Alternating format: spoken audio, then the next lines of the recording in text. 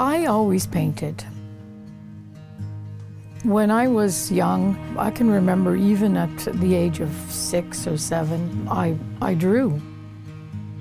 My parents would give me paint sets for Christmas. I drew with pencil and paper, charcoal. I had watercolors. I think when I was really young, I painted because it made me stand out. Being an artist made me different from everybody else. But now I think I paint because I don't think I cannot paint. I don't think I can stop. It's an identity, I think. It's a way for me of just making sense of the world. Sometimes you just feel helpless, and painting helps me make sense of everything.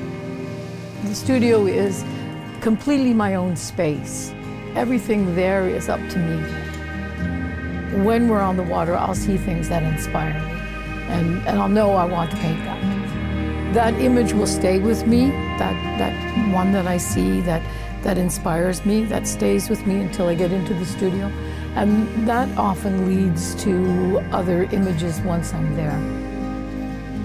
People say, well, what's your favorite painting? My favorite painting is always the one that I'm about to do.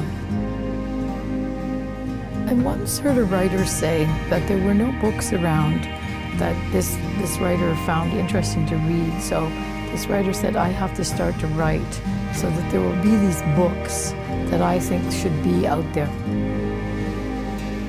Sometimes it's just about where I want to call somebody's attention to this and say, look at this. This is how I see it and how you can see it if you look at my painting.